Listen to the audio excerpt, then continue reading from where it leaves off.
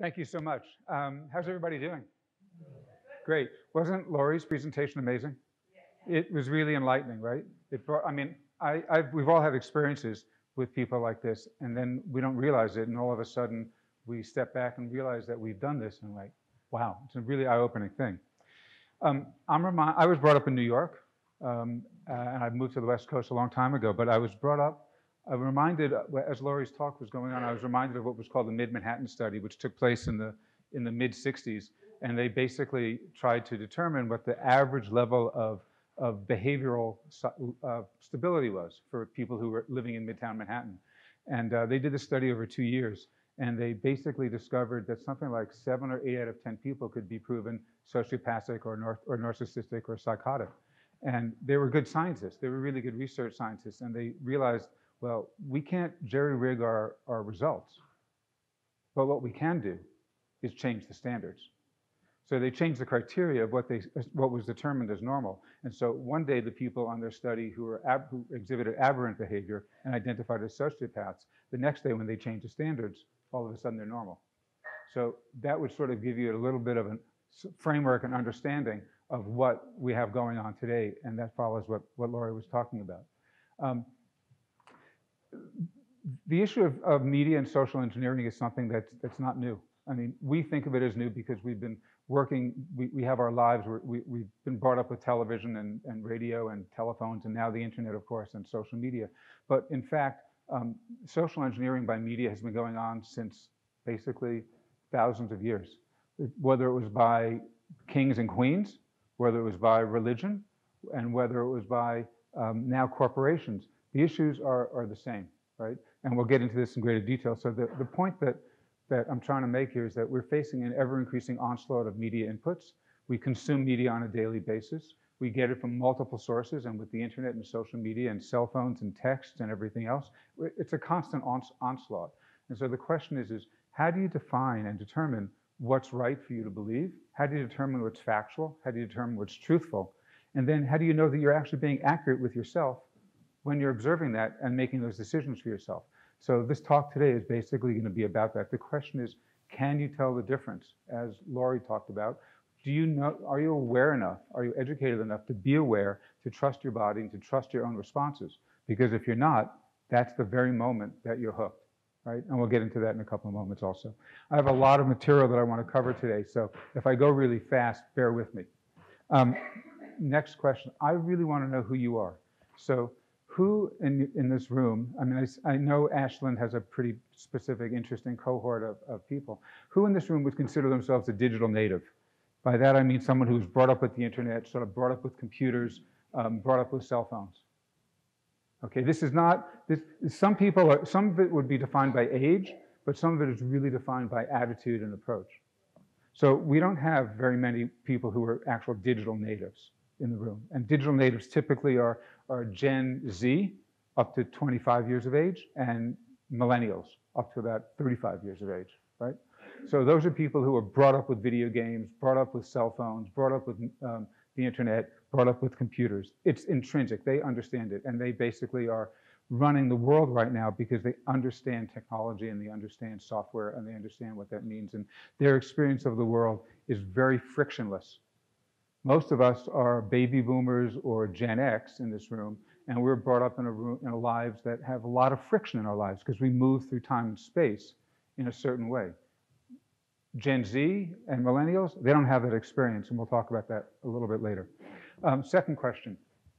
Forgot my question, sorry.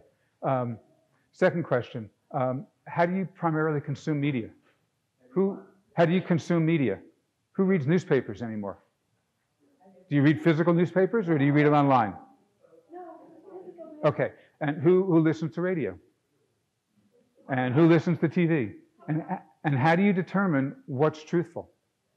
What are the biases that you know exist in the world, and how do you determine what's factual? Who do you trust, right? So those are important questions. And the last question really is, how many of you do some form of meditation or something that takes you inside? Well, this is Ashland. I would have expected a 90% response, right? But the truth is, I mean, I started meditating when I was 15.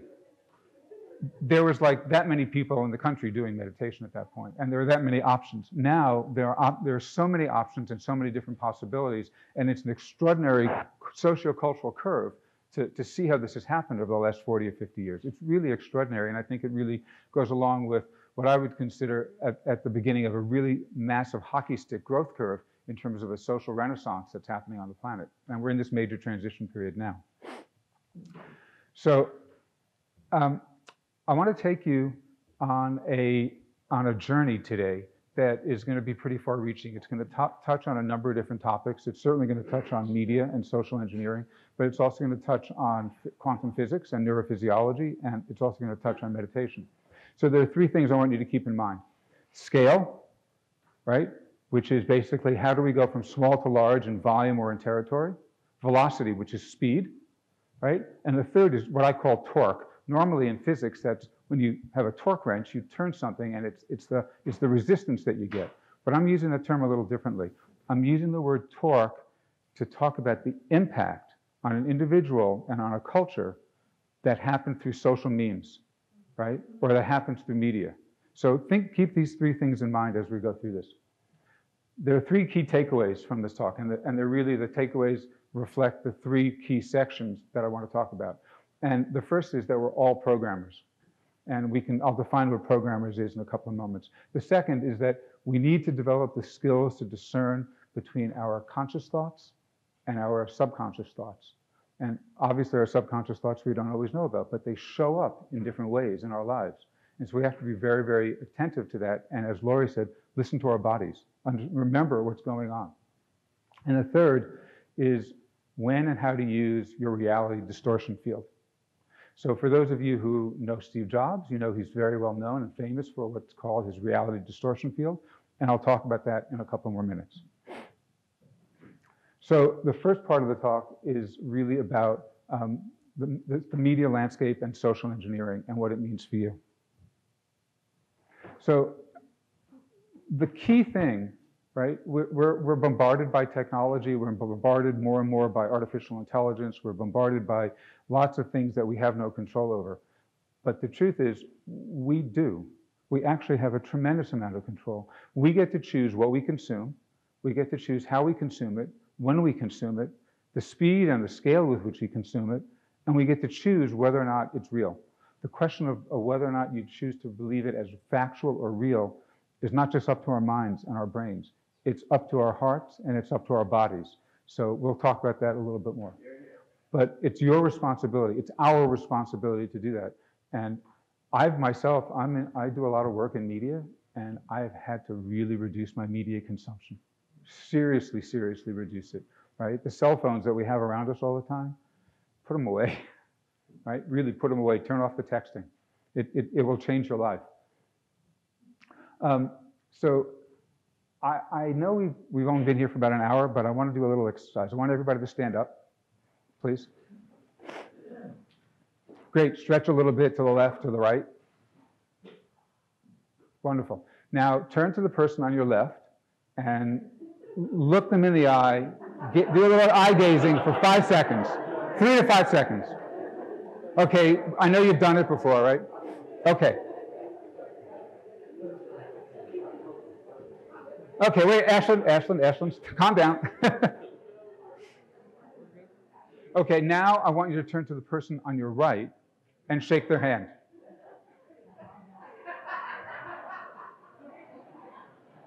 Great.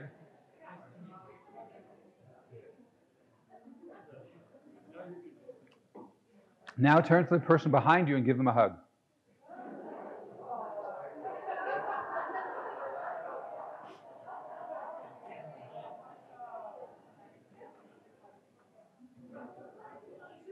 Okay, and now turn to the person in front of you, or whatever configuration you have, and look at them, and then immediately turn away from them.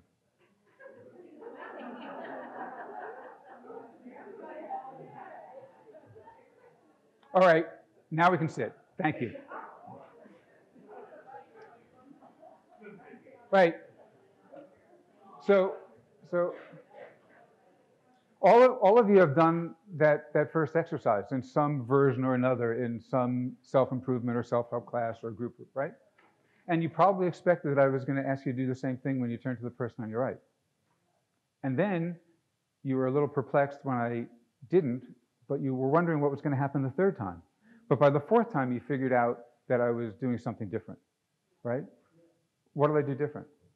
Well, what I did different was that I did a pattern interrupt on what was going on in your learned behavior from the past.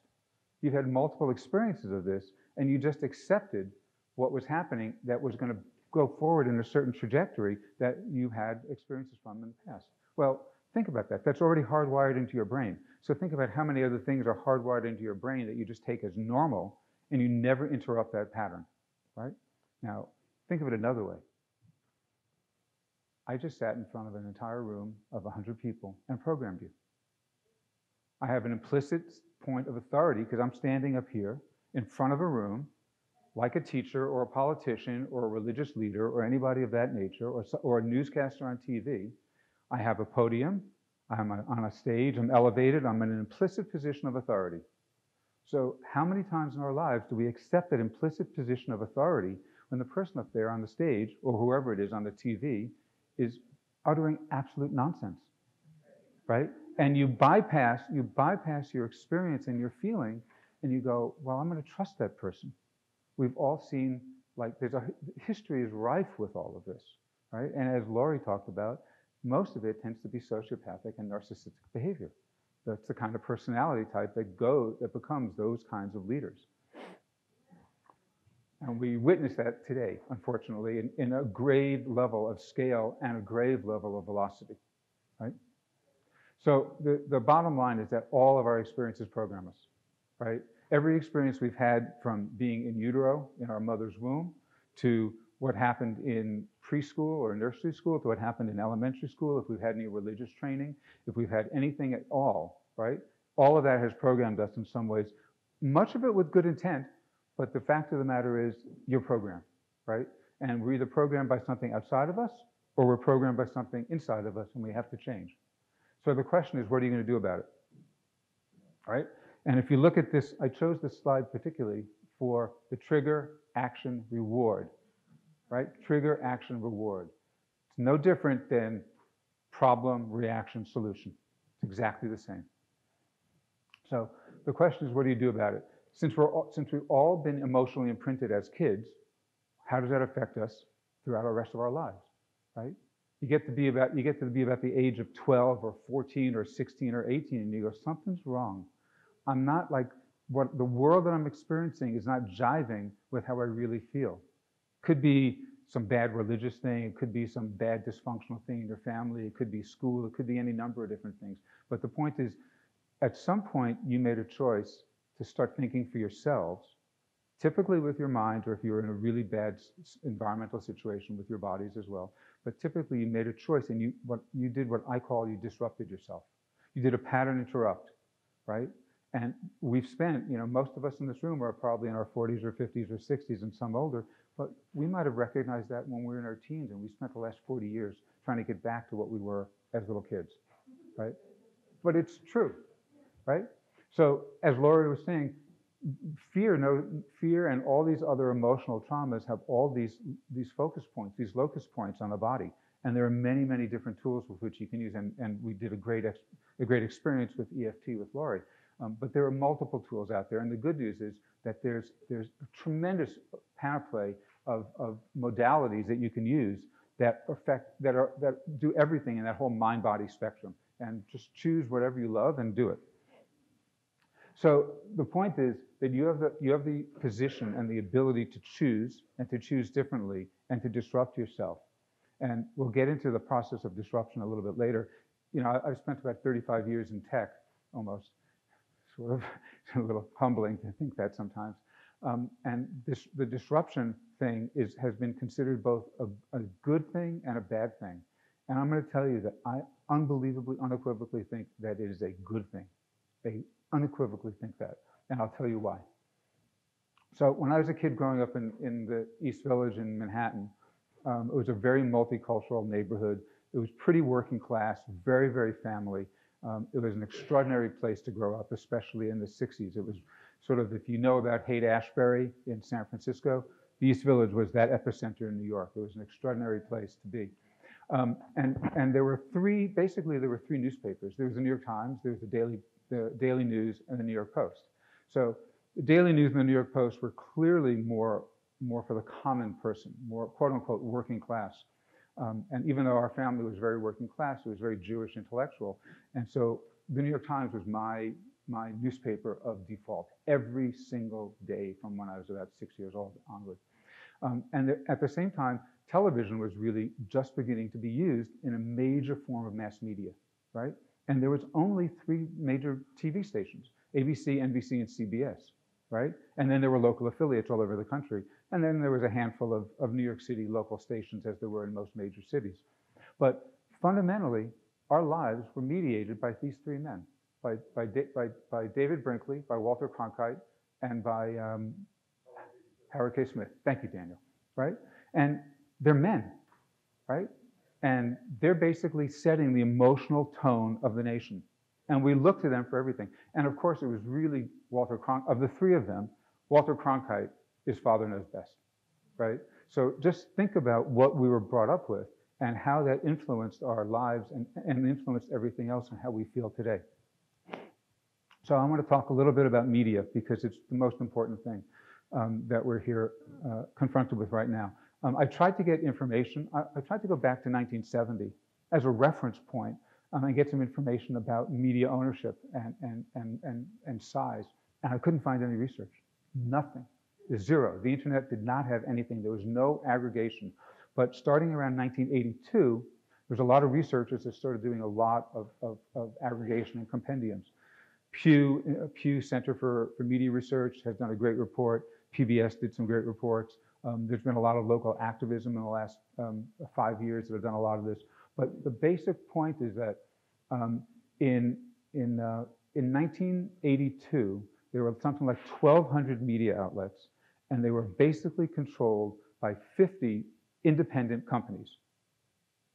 By the year 2000, that number had dropped to the number of media outlets had increased, and the number of companies had dropped to 25. By 2012, that number had dropped to 6. They own 90% of the media in the country, right? And you can see who they are. Comcast, Disney, Time Warner, Fox, CBS, and Viacom. Guess what it is now? 5 companies. In 2019, there are 5 companies that control 90% of the media outlets in the US. And most of that is because Viacom and CBS are now basically owned and controlled by the same company, by amusement conglomerate. I've forgotten the exact name. It's really scary, but what's more scary is the power of lobbying that all of these companies have exerted on Congress. And we see this not just in media. We certainly see this in medicine, as Jennifer's going to talk about. We see this in pretty much every field that affects us as humans in this country. But we see the level of influence of corporations at every level. And they write most of the legislation, as Laurie said. That 1,000-page 9/11 Patriot Act report did not just appear. It was written. Somebody wrote it. And most of the time, it was not congressional aides, right? So just to give you another sense of media, just look at this and look at where you consume your media and look at who owns it. And if they own it, they control editorial content.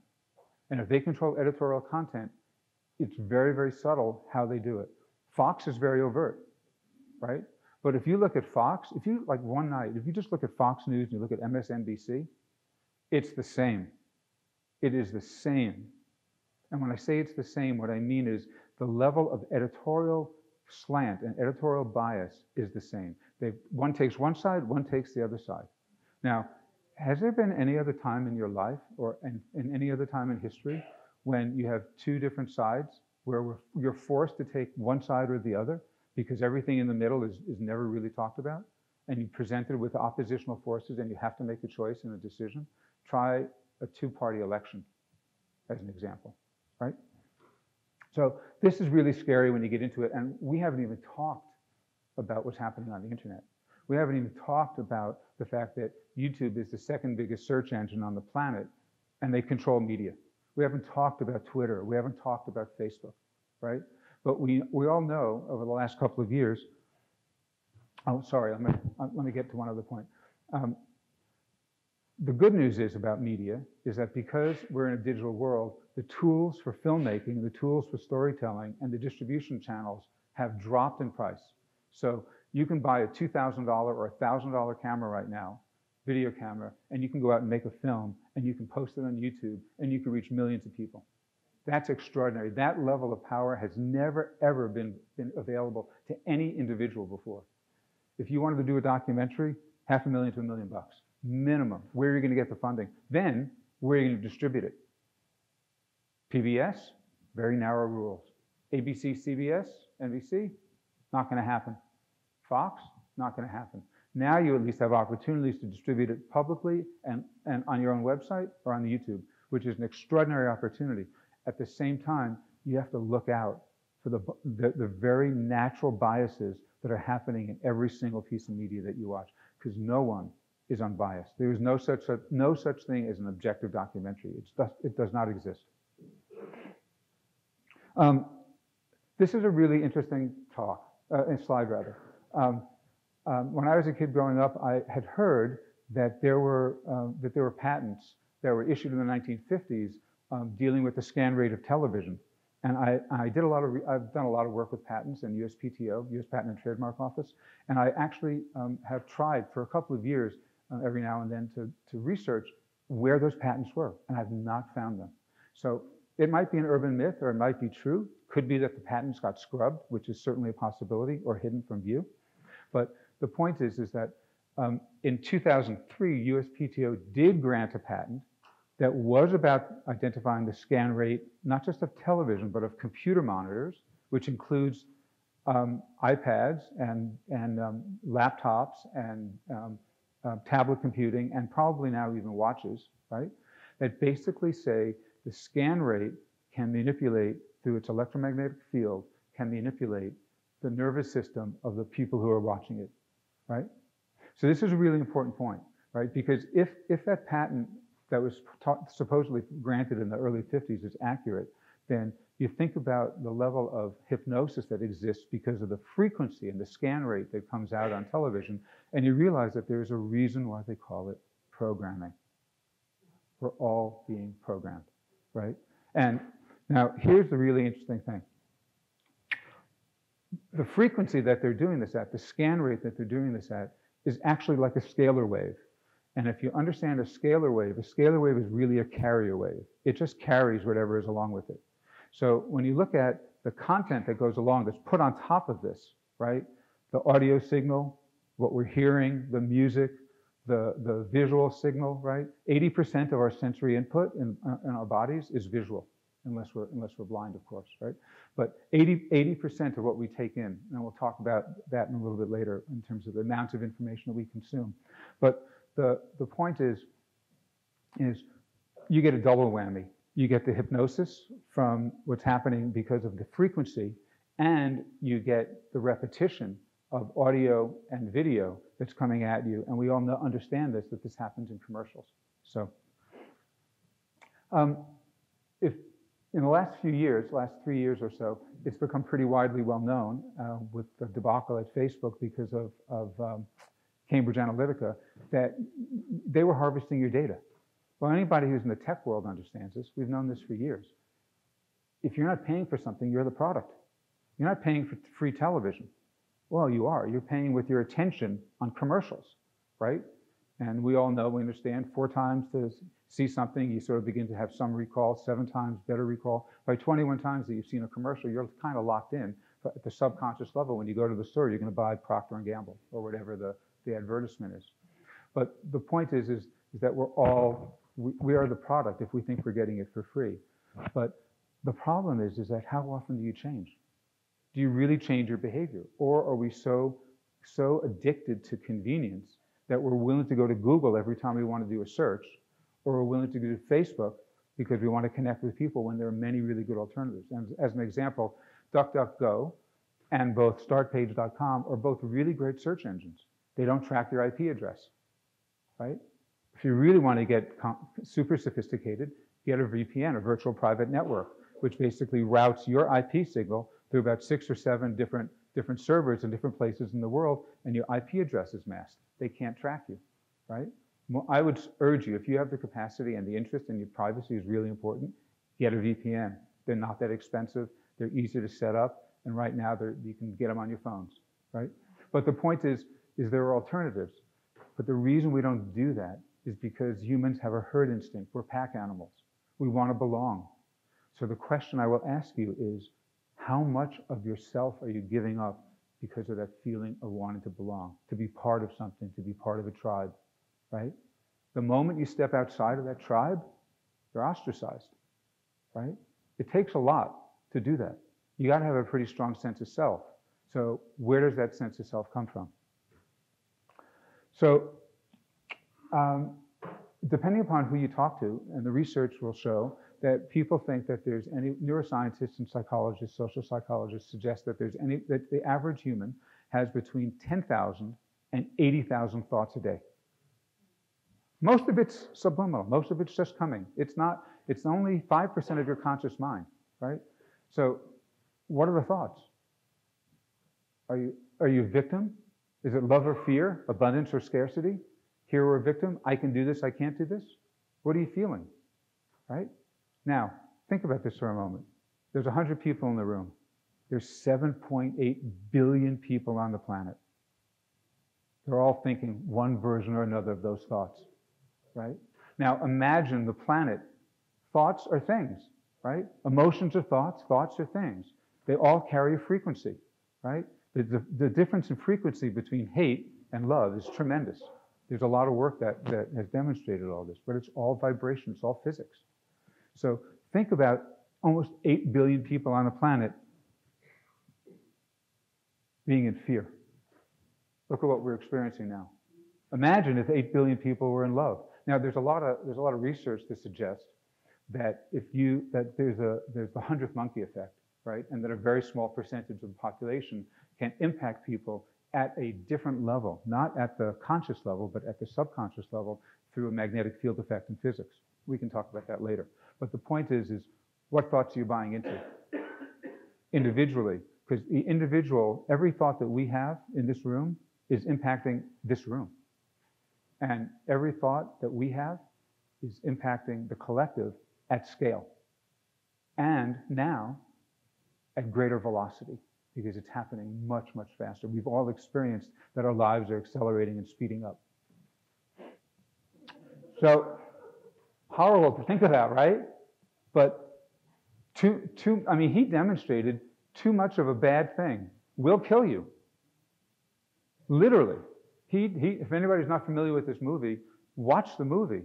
He did a month of only eating McDonald's. By the end of that month, his body was shutting down. He was having liver failure. He was having kidney failure. The medical and health metrics were off the charts, right? But the point is that all of this is happening, as Lori pointed out, from the reptilian brain, right? All of it, right? And they know there's a lot of food science that basically says, what do people respond to? How much salt should we have to get people addicted? And the tobacco industry has known that for years, right?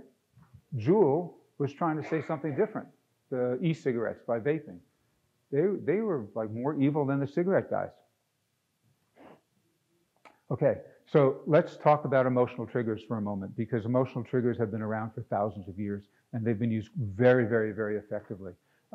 They didn't have the scale, and they didn't have the velocity in Middle Age. Oh my God, we're not even 10 minutes. Whoa. Okay, you understand emotion. You understand this. I'm not going to go into it. Neuromarketing, the latest stuff that's happening, 10 years old. It's basically using new tools to understand how human beings can be manipulated. I'm going to go on. You can see all this. I'll share the slide deck. Color, same thing, right? Color influences us dramatically. There may be some relationship with the chakra system. I haven't done enough research to make direct correlation, but it's an interesting area of research. Color, Pantone Color Institute just came out earlier this month with the color blue for 2020. Why? We're in a time that requires trust and faith. We need constancy and confidence. Did Pantone come out with that because they did market research and they understood what people wanted? Or did they say, oh no, this is what we want to program people with? Right? Could be a little bit of both, right? So Pavlov is right. We either get programmed by others or we program ourselves. Who's programming who? Right? And I'll just make this real. Think of any relationship you're in. If you're in a long-term relationship with a partner, you've trained each other, right? It's obvious. We know this. We understand this. Okay, next stage, subject-object. I'm gonna try and go through this quick, but basically we live in a subject-object world, right? The subject needs the object needs the subject, and the way we experience reality here, woman perceives the cat, brings in light rays, there's some neural representation of the cat, and there's a nanosecond delay between what you perceive and your cognitive capability to recognize what that is. Now, most of the time, that experience comes from memory. But even if it doesn't, even if it's something new, right, you're in a situation where you're not actually perceiving reality. You're perceiving a holographic image of reality, right? So in many of the great scriptures, when they talk about Maya or illusion, and they're talking about this, they're talking about the perceptual capability of what you actually see. They're not saying that this podium isn't real. It's real, but what do you perceive? What are you seeing? Okay, so if you look at, let's go briefly into Newton and Heisenberg and quantum physics. So in Newtonian physics, they basically say the object is static, right? There is no change in the object, right? And Newtonian, and we've lived our lives like that for hundreds of years, right? Along comes Heisenberg and Max Planck and Einstein and Bohr in the early 1900s, and they're saying, no, it's all wrong. And Heisenberg basically says, apart from the uncertainty principle, he says, no, the mere fact that you as an observer are observing something, you're influencing the outcome of what you've observed. So therefore, there's a difference between living your life from a Newtonian point of view and living your life from a quantum point of view. So what does that mean? It's a difference between an inner reality and an outer reality. Again, are we consuming media? And what are we choosing to believe? Or are we creating our own internal world? So the electromagnetic, so HeartMath has done some really great research over the last 30 years. And, you know, since Descartes and the mind-body split 300 or 400 years ago, we all think that, you know, this is the only part of our bodies, from our head, from our neck up, right? It's the furthest thing from the truth, as Laurie talked about, right? HeartMath Institute, 30 years, has been doing this great research for 30 years, and they basically said, no, the heart literally puts out an electromagnetic field that is 60 times the amplitude of the brain at the electromagnetic level. So the old saying of in the 60s, you know, you have good vibes, is really true. And thank goodness that there's a lot of really great neuroscience and quantum physics work that's coming out right now that's demonstrating that. Part 3, what's reality? This is where it gets really interesting, right? In my mind, whatever's up there, whatever's connected. This guy, Anil Seth, did a talk at TED Talk a couple of years ago, and he's a researcher in the UK, a neuroscientist. And basically what he says, your brain hallucinates your reality. So what does he mean by that? He means that the sensory input that's coming into our minds is so great, right, at any given time that the brain can't process it. Even people at the highest level of intellect, it's not about the intellect, it's about the neural apparatus and how connected your synaptic connections are, right? So you take in so much, but the brain can't handle it. So it selects certain things. And then it fills in the gaps from memory. So again, you're not really perceiving reality. You're perceiving the holographic image that your brain has created for you. It's a neurochemical process, right? So think about that for a moment. I'm just going to say one thing before I get to Steve Jobs. The brain processes 1 billion calculations per second. 1 billion. Even the greatest supercomputers now don't come close to that. Maybe 1% of that. So we're not going to get into artificial intelligence and artificial emotional intelligence and the next stage, because that's not part of the talk. But the point is that the brain And everything that we have, the neural apparatus that we have, is a cosmic computer. It's extraordinary. And that's why we need to use it in a way that's discerning so that we can actually choose our lives. So we all understand Steve. We all use his products in one form or another. He's changed 6 industries: personal computing, music, animated movies, mobile phones, tablet computing, and digital publishing. Not bad for a guy who dropped out of college, right? He's a brilliant guy, but he had people do what no one ever could do, and that's called, Steve could distort. Andy Hertzberg, who was on the original Macintosh team, said Steve could distort an audience's sense of proportion and scales of difficulties and make them believe that the task at hand was possible. And that was very, very, both favorably and unfavorably called Steve's reality distortion field. Right? So, and normally, most people would say that's a negative. And I'm here to tell you, from my point of view, that I think the reality distortion field is the single most important thing that we all have, right? Because the people who believed that in Steve, and the people who believed what he believed and who believed that it could be done, their reality wasn't distorted at all. Their reality was it could be done, right? So just because you didn't believe that in Steve, that meant that you were the outlier in his cohort, right? So I'm gonna suggest that, so the key learning there is that reality is in the eye of the beholder, right? Just like beauty. That reality is clearly mutable, and that different perceptions can create positive or negative influences for the individual and the collective, right? You can see it very easily. Look at the perception of reality that Hitler had. Look at the perception of reality that Einstein had. Look at the perception of reality that John F. Kennedy had of putting a man on the moon. 3 very different people, very different perceptions, and look at what they created in the collective because of their own idea. And I would suggest that the reality distortion field is the single most important thing for humanity, because it's what separates us and moves humanity forward. It's the people who believe that we can innovate, that we can change the world, that we can do things, and we create a field effect around us. Everybody in this room who is an architect of the new paradigm has a particular reality distortion field that's different than everybody else. Doesn't mean that they're wrong, right? Doesn't mean that we're right. But it tends that we're going in a certain direction that makes it really, really helpful for all of us. Imagine this at the global level. I said earlier about we're at the beginning of a hockey stick growth curve. I really believe that we're in technology, there's a hockey stick growth curve as opposed to a normal growth curve of business. And you have to hit a certain inflection point, and your market growth goes up like that, right? And we're like right at that beginning curve of the hockey stick, right? Where the base of the hockey stick meets the angle going up.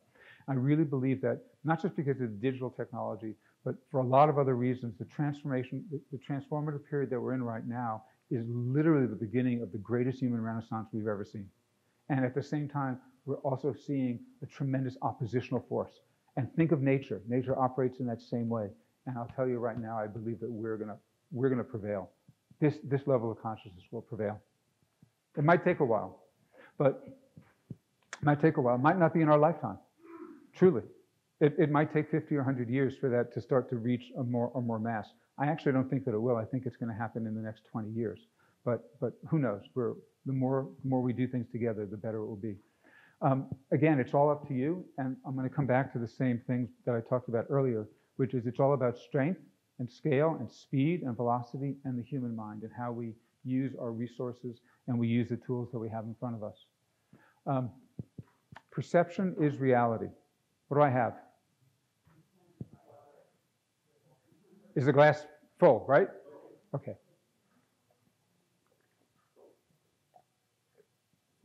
What is it now?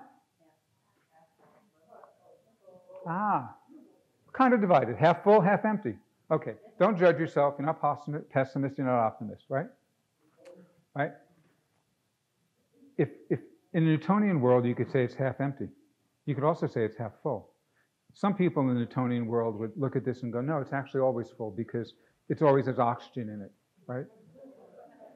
I'm going to suggest to you that the glass is always full.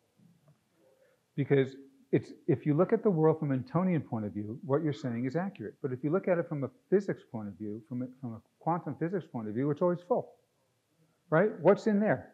What's the vacuum of space? Not air, it's energy.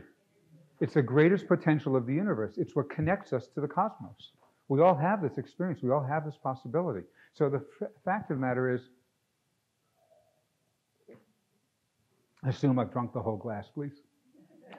Now the whole glass is full, right? The whole room is full. Do I need the glass? No, I don't need the glass. And the point of that little exercise is basically to say, we have the capacity, all of us, to look at the world and experience it from that point of view. Oh, Jordan, can you give me 30 seconds? 30 seconds. Okay. So the way media gets in is through core wounds that we all have, right? We all understand this. I'm not good enough. I'm not worthy.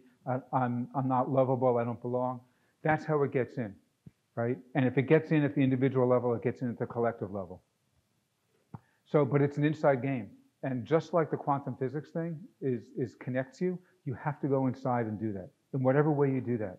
You live in Ashland. I'm going to make an assumption that probably you've all done something like that, as I asked in my fourth question earlier on. So use whatever tools you have and do it. This was a meditation. I'm not going to do it. So I was going to do a guided meditation just so everybody could have that experience, but you all know what that's like. So there's an old Henry Ford quote that goes, whether you think you can or you think you can't, you're right. We've all heard that in some form or another. So I'm going to reposition that.